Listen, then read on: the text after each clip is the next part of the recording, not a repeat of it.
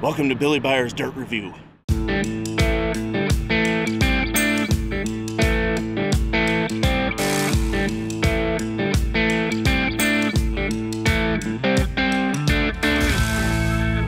Today we're in the Peoria Civic Center, not somewhere you normally find dirt at.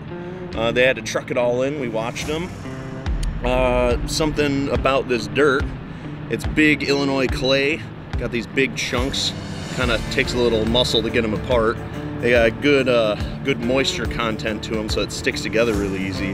There are some little rocks I'm finding in it. There's a few bigger ones too.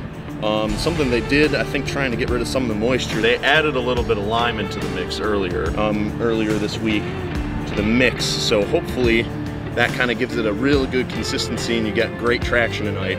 If I had a prediction, if they do wet it, it's not going to do much. You'll probably go straight through the top layer of mud and just dig right into the clay and get really good traction. So I think tonight's going to be a good show.